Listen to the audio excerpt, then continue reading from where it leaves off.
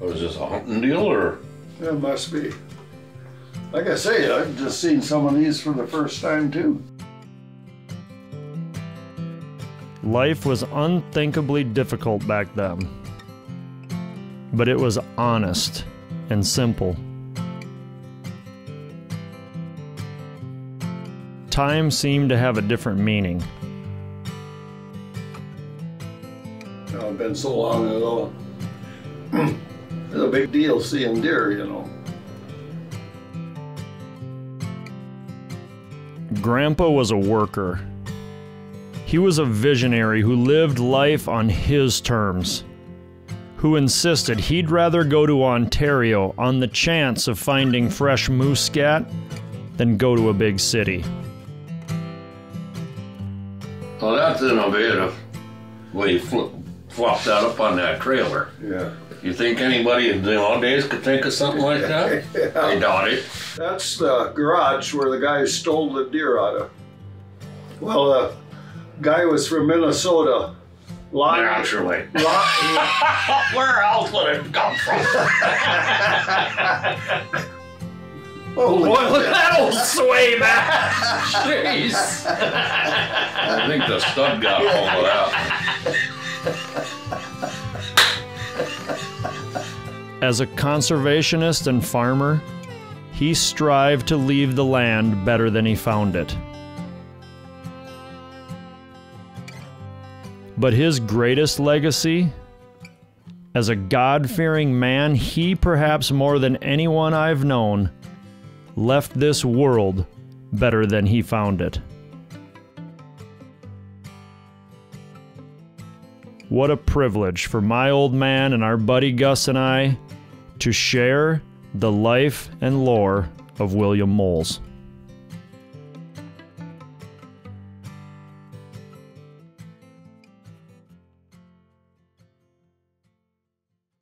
So this is Operation Glorified Home Video. So this is my Grandpa Bill MOLLS's basically every bit of salvageable film that he's had of his life. And so we're here with Augustus One Shot One Kill Quaddy and my father Joe MOLLS, and you guys are going to be the commentators and take us down memory lane of the life and lore of William MOLLS. So it's probably familiar to you. It's been so long ago. It's a big deal seeing deer, you know. Where would this have been? Oh, up at Hayward, I imagine, or Moose Junction. We're going up beaver trapping or driving in the pickup. Well, there's a sign. Yeah. So this is a road here. Yeah, you're on the road. Yeah. The hell kind of a vehicle is that? Oh, you shot a buck. You guys ain't beaver trapping. Yeah, that was. That you? That'd be you, huh? That's me. Whoa. A good shot, huh? Wasn't fake, was it? I don't know. Are you guys that forward thinking? You were faking shots? Well, is that the machine that your grandpa built? Yeah, my dad. Didn't he take that up to Canada too? Oh, yeah. I remember something about that. That's Moose Junction there. That's. Okay. Well, you had that's a big rack there. Yeah, Dad shot that one. It comes sneaking through. He claimed I was on his knees sneaking through. It was about from here to the wall away when he shot it too. That's Grandpa driving it. Yeah, that's Dad.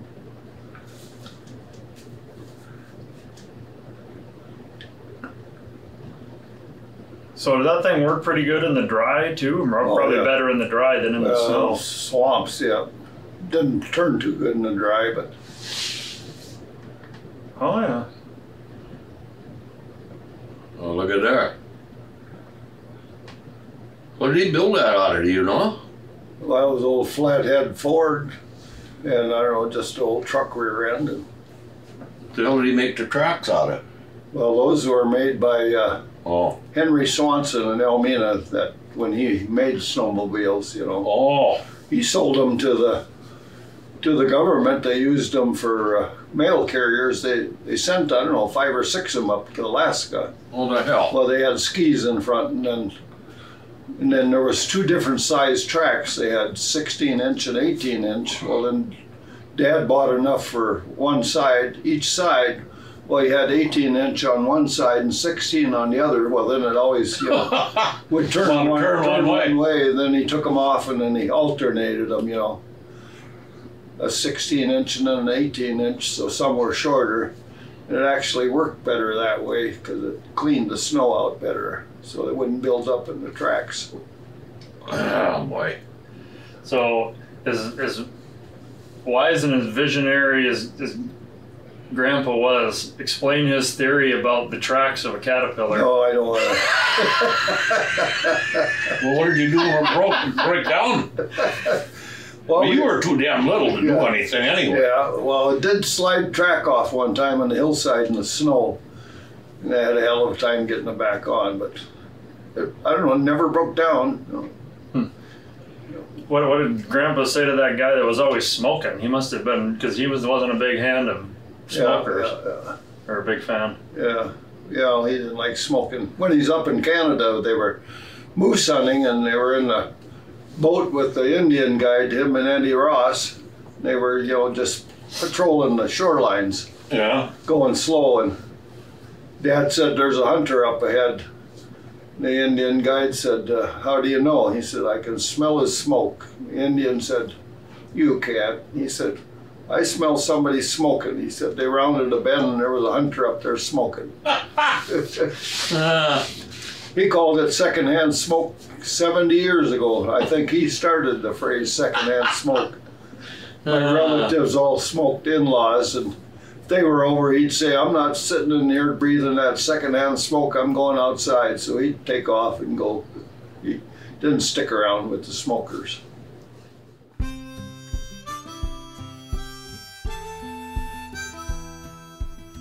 William Bill MOLLS was born in the winter of 1908.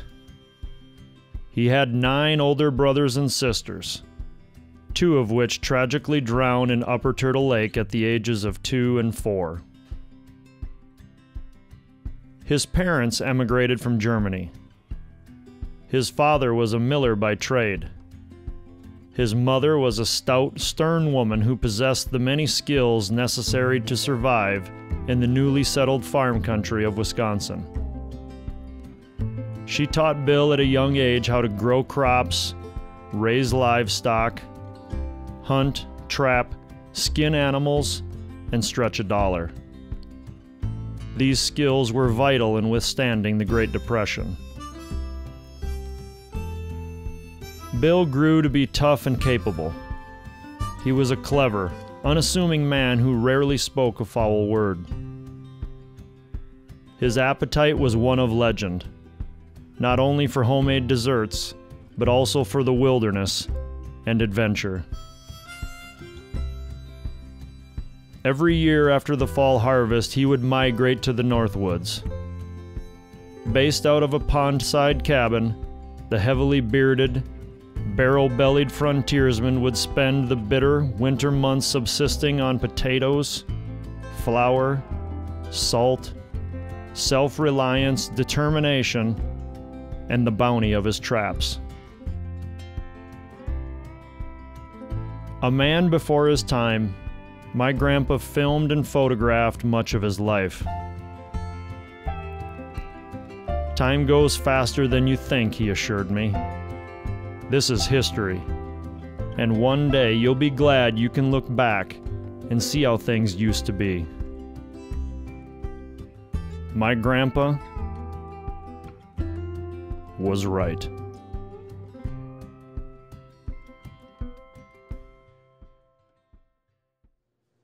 Let's see some video. Well, So did you guys hunt up there at Moose Junction a lot?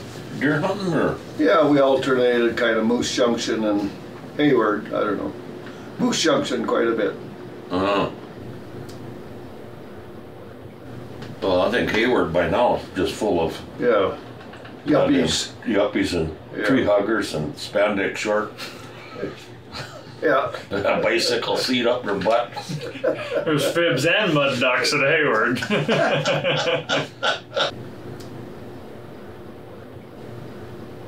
Well, that pretty much looks like every one of the old potato trucks must have been the same engines, I suppose. Yeah, He knew yeah. how to work on them. Yeah, they had old flathead V8s.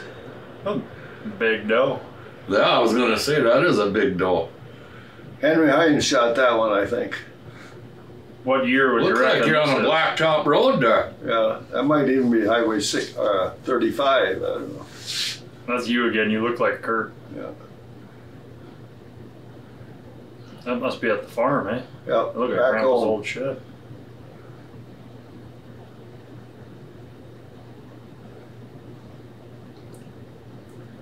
Dang, so that's Oh, got what to the be a hell? big production getting all that gear Oh, yeah. ready. That was a sled he pulled behind.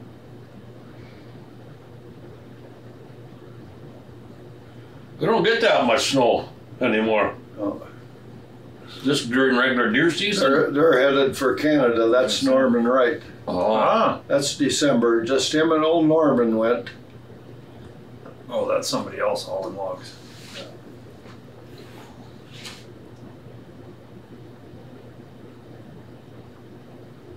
Did they go regularly, or you just remember one trip, or what? No, they went a couple times.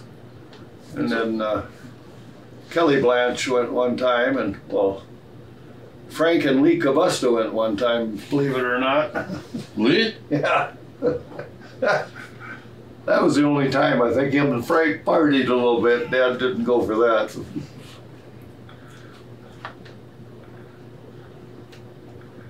That one looks a little stiff. He spent the night out That's there. Larry Koenig, yeah. Yeah, I think that's maybe the one night Dad didn't get back till about 10 o'clock. He shot that one way back.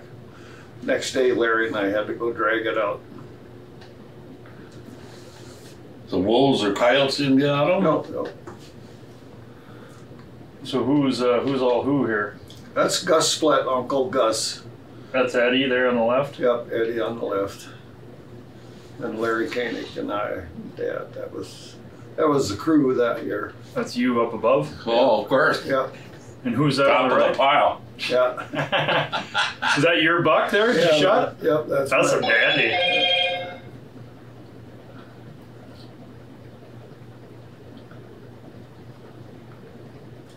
Did you mount that? No, that's the garage where the guys stole the deer out of. Was that the one they stole? Yep, nope, that ain't the one they stole. That's the one that was small. That's where the camper was parked. That's how close we were to that garage when the guy took that buck out of there. So what's that story? Well, that was Chuck's 13-pointer. That one? No, the one that was stolen. 16 point? 13-pointer. 13. It was a perfect track. 24 inches, we figured. We didn't even measure it. Didn't have a tape measure. Yeah, that was a booner. Huh. So what? Yeah, what's the story there? What happened with that buck you're talking about that Oh. they stole? Well, we went to church on Sunday night in Danbury, a couple, I don't know, it's 8-10 miles south of Moose Junction. And we were talking about the big buck that Chuck Emmett shot, Bernie Kunkel's buddy from Iowa. He came up hunting. And so we were telling Some jealous I'll take husbands this. after Gus again. I gotta answer this. want to take a break? Yeah. I'll piss on it. I don't know what the hell. So anyway, we were talking, well, Bruno, Lisa, and them guys were there, and well, then Henry Hines and Alfred Hines, and we were telling them about the big buck Chuck shot, how 24-inch spread we figured it was. And so then we went back and we were eating supper then. They come in the camp and they said, well, we had 4 bucks hanging, this one, and 2 other ones, and then Chuck's buck. We hung 4 bucks that night. We brought him back, and the guys at the tavern, well, the tavern's on the other side of the garage, everybody was looking at that buck, and well, everybody helped us hang him in the garage there. So then we went to church, and Vernie and his buddies, they went in the cabin. Ed. He was there. They went in the camper. Ed. You didn't go to church? So anyway, we get back. Like I said, we were going to have supper. We were in there, and then Henry and Dugan come in, and Dugan said, well, I don't know how you guys count. He said, that's a nice buck. We only count 11 points on that buck. What the hell are you talking about? It ain't no 24-inch spread either. Lucky if it's 16. So what are you talking about? So we went in the shed in the garage and opened the door. All that was there was the rope. Oh and boy. A little skift of snow, and we could see where he drug it around back behind. I don't know, threw it on his car, and that was it. We ran all over hell that night looking for him. Maybe good thing. You got a good idea who done it. Yeah, yeah. Well, guy was from Minnesota. Naturally. Where else would it come from? Well, you know, we're only about 6 miles from the border, so a guy by the name of Lonnie or something like that.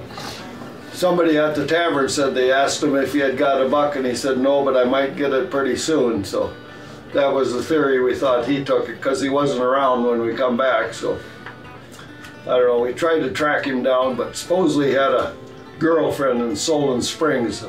Never did catch him. But then the whole story was Eau Claire. They had a sports show, first one we ever went to, and Joe Lecision and his college buddy went, and Billy and Jim and Matt Gores. So we went to Eau Claire to Deer Classic, and Noel Feather was there with a whole bunch of deer. And I stopped and I looked, he had a 13-pointer there, and I kept looking at that 13-pointer, and Jim Gores says, what are you looking at, Mogi? And I said, I don't know, we never did take a picture of those bucks we shot. You know, Chuck's buck, I said, the one that got stolen. I swear that's his buck. I said, I still got the picture of that buck in my mind, but don't have a picture of it. Yeah. So then I asked that Noel Feather where he got it. He said, well, he said, I can't really say where I got it, but I bought it off a guy, he said. So I still swear that was Chuck's buck. Kind of ironic story, huh? Oh, that's a pretty good story. Yeah. I got good stories. Not great ones like you. Yeah, I swear.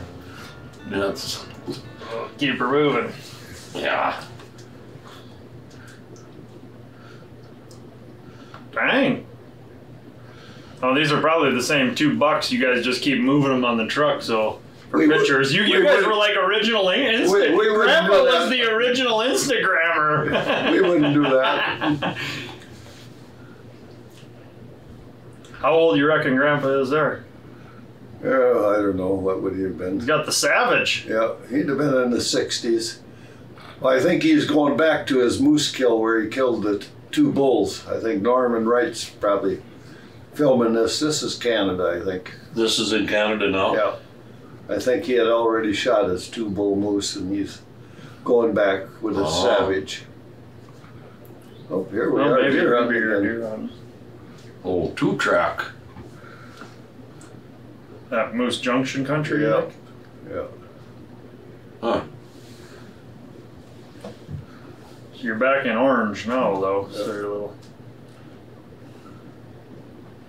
You still got thing up there at Moose Junction, or? No, we never That's had any all. land or anything. Oh, you didn't? No, we just camped wherever. That was the bear Dad shot. A pretty big bear. So you're back home there? Yeah.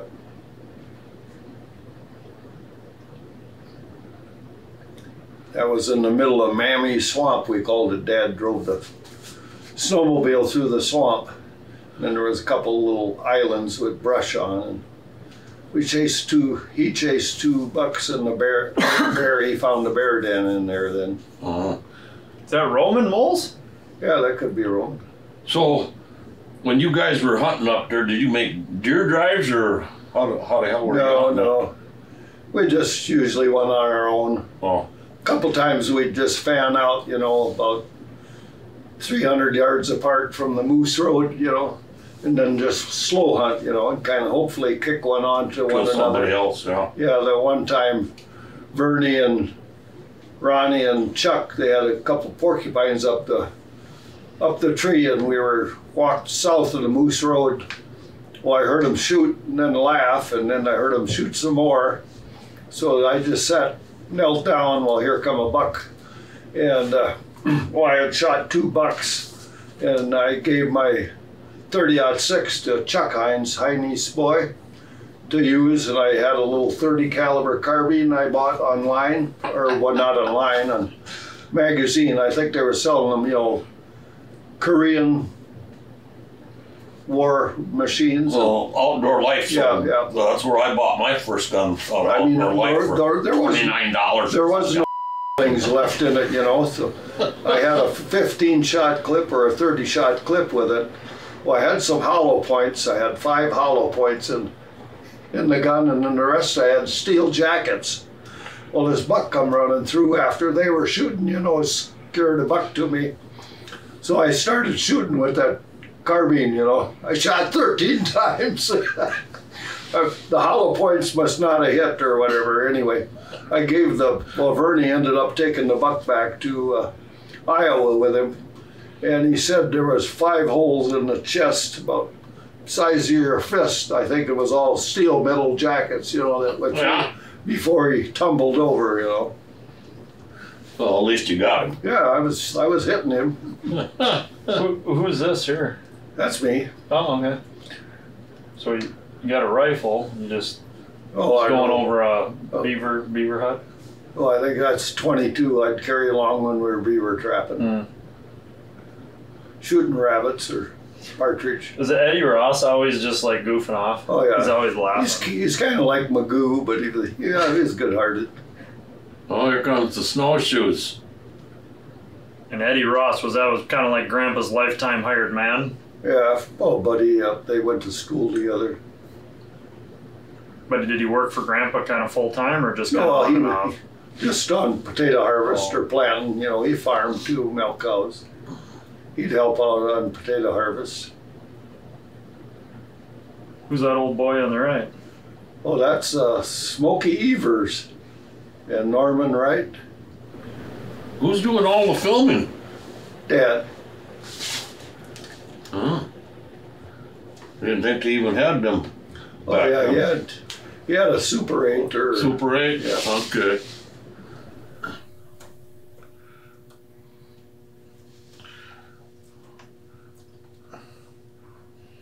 Back to hauling out big bucks. No, you guys are moving. Yep, moose. Oh, moose! Hey, there we go. Out to hauling out the moose. Yeah.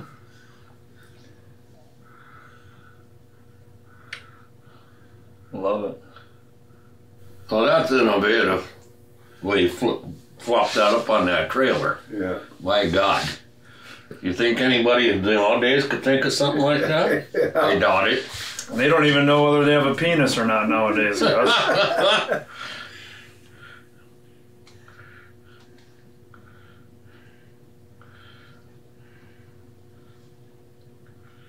So he just pulled a sled by chain?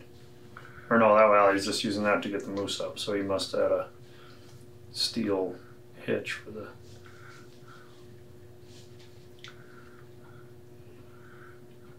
It's like they sell these Argo things. They look like tanks now with these big tires. I mean, it's just a 60, 70-year-old older version of those things now. A lot of the Canadians use them for moose hunting. They got, tires that are like 5 feet tall. Yeah. I think they float. Yeah, well, like a Argo on steroids. They still make the Argos too, but. Well, it looks like that thing's cruising pretty fast. How fast did they go? Oh, I don't know, until maybe 25 tops.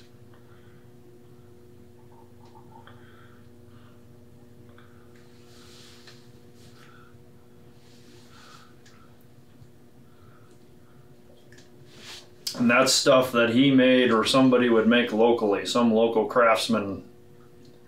Like, did he cob this design off of somebody, or is this, Well, it was kind of off of Hank Swanson's, you know, Eskimo-mobile that he made for, like I said, they sold them to the government for hauling mail in Alaska. I think northern Minnesota too. They bought a couple up there. That's the big bull he was pulling behind. It had lost its horns already. It was December, you know. Oh. There was two bulls together, that little one and the big one. The one that lost its horns, that was big. He looked for the horns for a little while and couldn't find them, but I think I'd have looked more for him. That was a big old bull. It was tough. So there was no Trail, no. size limit though to No, you they could shoot a anything cow. that had horn. They could shoot a cow or anything. Oh, okay. Yeah, you can definitely see the size difference. Because what, in Alaska it's what, 50 or 55 inches or something like that? Most areas are 50, yeah. Only got one headlight left on it. They're tore off. That's all you need.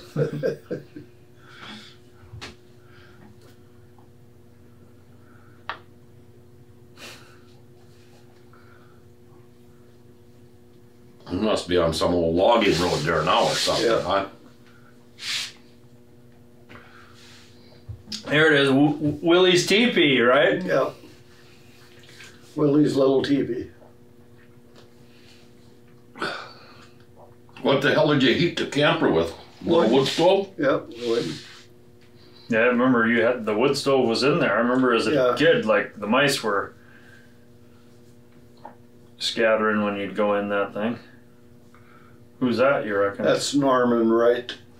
Guy that had the cabin on the point of His the lake. back is pretty straight. He didn't work real hard, did he? He was a railroad worker. Oh, he was? Union man, yep. Oh, well, okay. Yeah, he didn't have the same burl on his shoulders as Grandpa Moles did. There's a guy. Yeah, there's a big difference. Norman Wright's built like me, kind of stringy and weak. Grandpa looked like he could still drive a fence post in those days.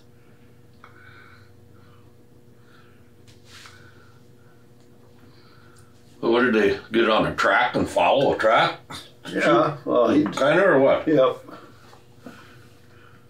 Well, when they pulled in there, the Indian guide said, well, when you guys hunt for a week or two and don't have anything, you'll come look me up. And Dad said, oh, we'll try it on our own.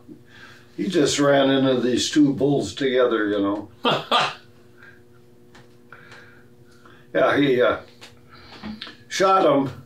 And when, you know, he brought him back whole, we went to the basement of the spud house where we had to wash potatoes, you know, in the wintertime. We had the wood stove, so we hung them in there and heated it up, and we scun them out. Couldn't find no bullet holes. And I said, Dad, where the hell did you shoot these? He said, well, I don't know. I was aiming for the chest. He said they both dropped when I shot them.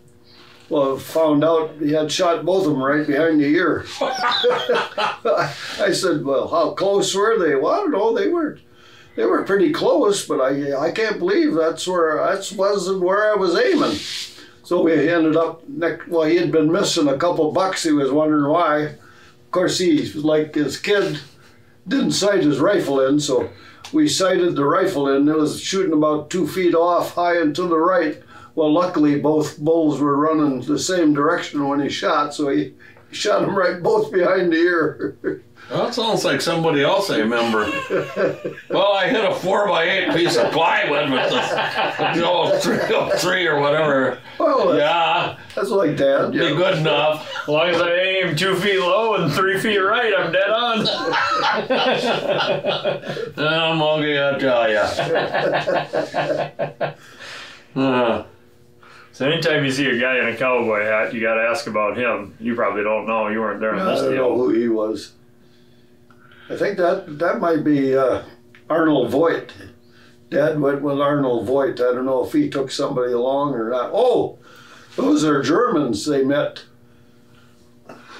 They were up hunting, and there was a guide had a couple Germans, and they wanted to come visit Dad and them guys at camp. So one night the guide brought the Germans over to talk with Dad and I don't know who it was, Arnold Voigt at that time. I don't know. That was up in Canada too. They met up with these Germans. Oh. Who's the young buck? Is that a guide there? Yeah, That's a German. I think that's a guide maybe. I Yeah. don't know. Maybe it's a German. I don't know. Well, getting modern there. Jeez, whoa! Holy hell. Pretty fancy. Yeah. Oh, that's got to be Frank and Lee then. I was gonna say that wouldn't be Grandpa. Yeah, If no, he didn't right. make it, he wouldn't be driving that.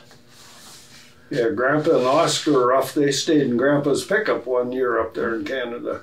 All he had was those wood sides and a canvas over the top, and they slept in the back of the bed of the pickup. And Oscar said, I was never so damn cold in all my life. That's all. That's the only time he went up there.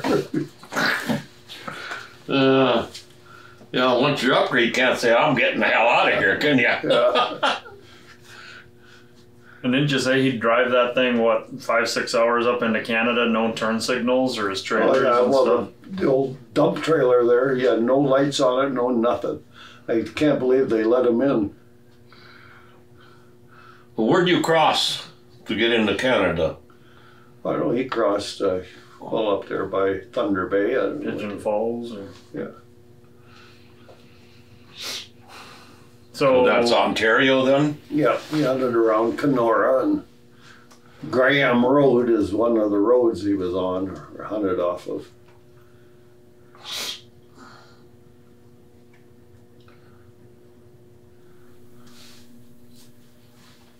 Is this a lake or part of a You're, river or what? you're seeing what I'm seeing. I don't know. You don't remember, or No. you weren't there. you never went moose hunting with him at all? No. Ah. You're too busy building my inheritance, right? Yeah. Good man. Too busy changing your drawers, probably. Yeah, I'm sure that's what you were preoccupied doing. See, my father never took me moose hunting either, you know, so. That's why I had to do it. I lucky never- I took you deer hunting. Oh, they got the whiskey out, disguised as coffee. Yeah, the way that guy was staring at that thermos, there was no way it was coffee. So Ralph Davis, Yeah, the one with the bushka, yeah. I don't think him and Frank hunted too hard. chaparral. So these are like the modern day, like kind of like the modern day Cabela's posers are coming in. All of us Sitka Kikuyu guys are strutting in, and there's some real legit. Are you listening to him? I'm not. What? I don't think he was listening either. I gotta concentrate. I'm not a multitasker here. Why, see, is that a moose ear? I think we got another fake shot coming up. Yeah. Ooh, we got a scope on the rifle. We're moving up in the world. You missed with a scope. That's Kelly Blanche, I think. Oh yeah. How are you related to Kelly Blanche? Uncle. He was my uncle. My mom's Oh, sister, Leona. okay.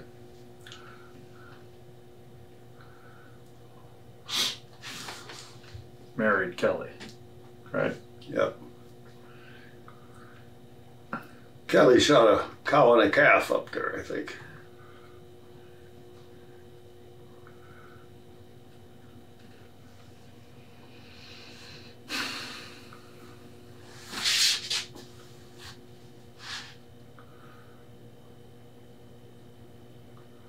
Two? I think he had us. Well, must be a cow. Pretty good conservationist, huh? Yep. Times are hard. Don't want the calf to die alone, so just shoot it. There's Grandpa. Yeah, looks like it.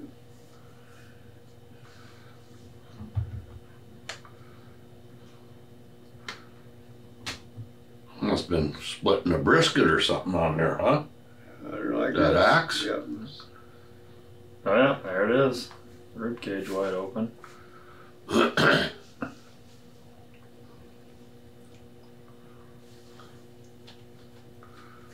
silver dragon.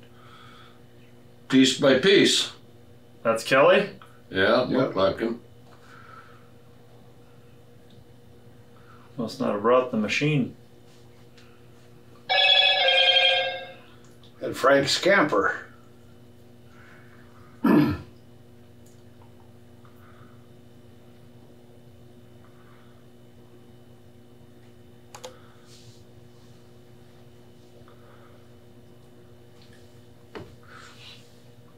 Oh my gosh, you look a lot more like Grandpa than... Well, I'm not in that picture. Well, I know, but Grandpa looks like you. That's what I'm saying. It's a spitting image of you. That's why the granddaughters all call him the legend now. Maybe it's the other way around, huh? Grandpa looks a lot like me. I ain't getting that. I remember third grade too. Judy Hink, we drew names for Christmas. And she had my name. I didn't know who had what. Anyway, she gave me a jackknife. I was so proud of that jackknife. I told her at class reunion I was sorry I lost her jackknife. She didn't know what the hell I was talking about. And I said, well, you gave me a jackknife when we were in third grade. You had my name for Christmas. She said, I don't remember that. And I said, well, it was a good jackknife. I used that for skinning quite a bit, and I ended up losing it. So it's amazing what you think about. I got a toothbrush one time. Yeah, toothbrush for Christmas. For we drew names, I can't remember who the hell. Yeah, it looked like it had been used too. People were poor.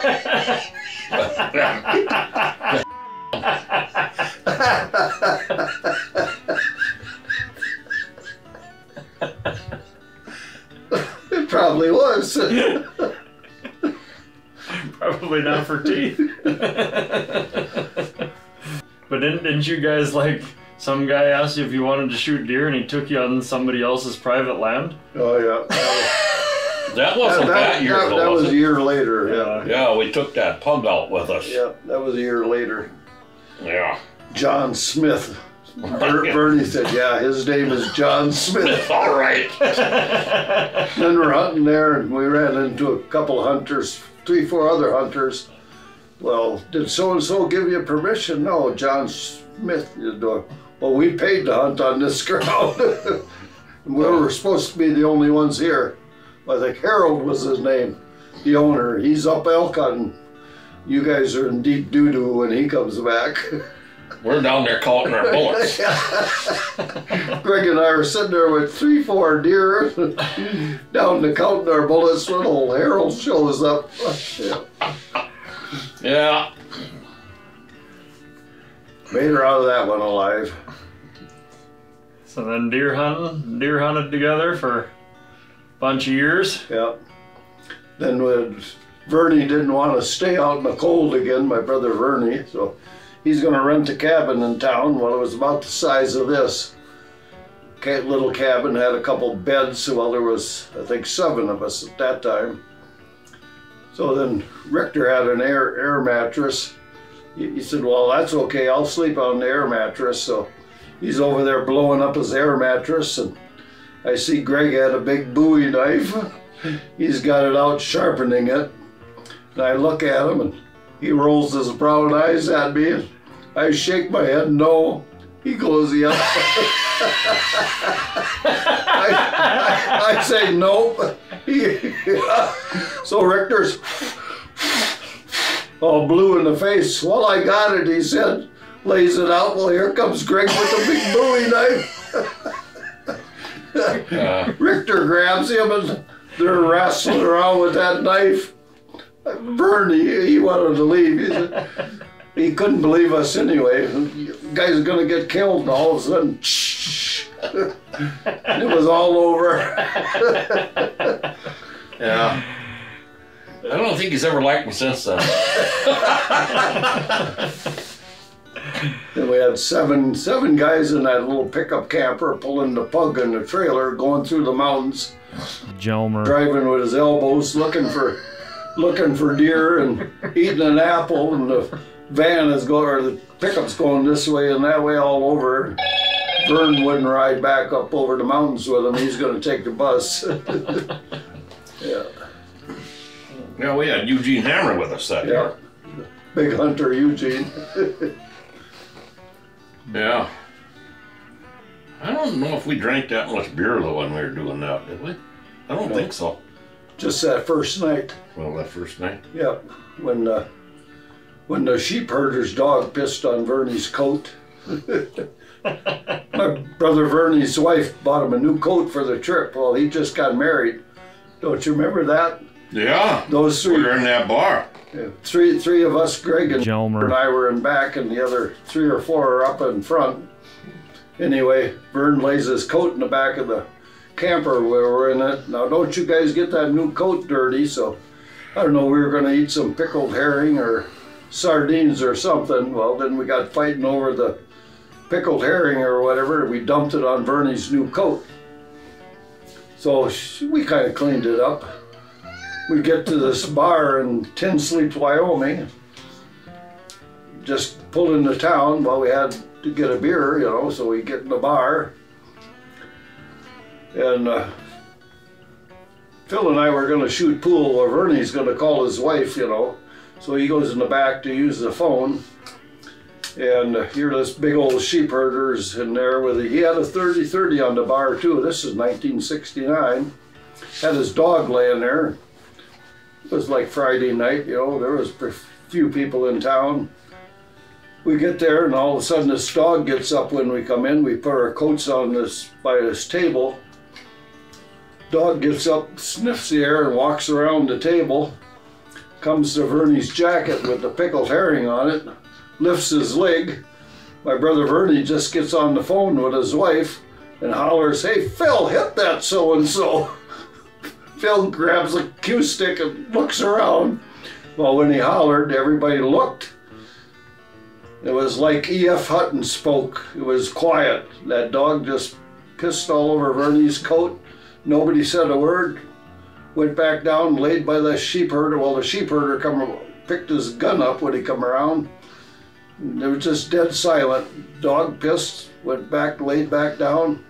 So then Vernie, we had the pug loaded up too, and we spilled deer blood all over his jacket.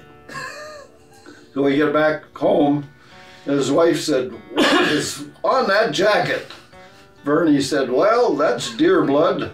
I guess that's pickled herring.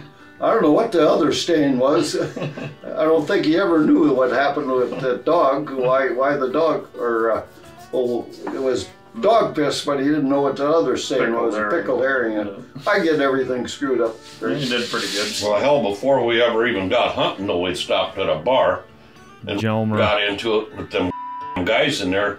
Oh, yeah. We had that pug, and he was telling that pug to go any place that their pack horses would go. Argue cowboys, that's a good idea. A couple flatlanders. They were just about ready to kill us. Oh yeah, Vernie was gone. Damn right. Yeah, that was in Buffalo, Wyoming. Oh, maybe, I can't remember where it was. We're outside figuring, oh, we can take them, we can take them. Yeah, right. Get the car, let's get the hell out of here. Yeah, the wrangler or the guide or whatever, there was some guys from, I don't know, Pennsylvania or whatever in there, and then the old guy, and then it must have been the young kid packer or whatever, and he said, "I think you guys better leave." Then Jelmer. Well, we got a pug, we can go where anybody can go. You mean to tell me a damn pug is gonna go where my pack mule will go? All of a sudden looked around, Phil and Vernie are gone. Eugene's gone. Yeah. Me and Greg were Jelmer shooting his mouth off there. Yeah, you could probably insult the man's wife, just don't talk about his mule. Wasn't too good odds for us. Put it that way. Yeah.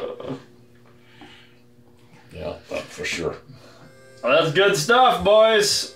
Pretty legendary.